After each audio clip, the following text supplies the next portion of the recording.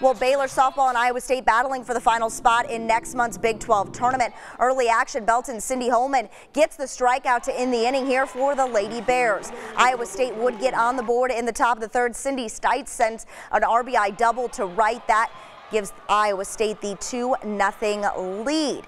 Now Holman would get another big strikeout later in that inning with 2 on. That keeps the Cyclones lead at 2, but Baylor just couldn't get the bats going. Just 4 hits on the night as Iowa State gets the shutout win. 4-0 the final. Baylor will look to avoid the sweep tomorrow. That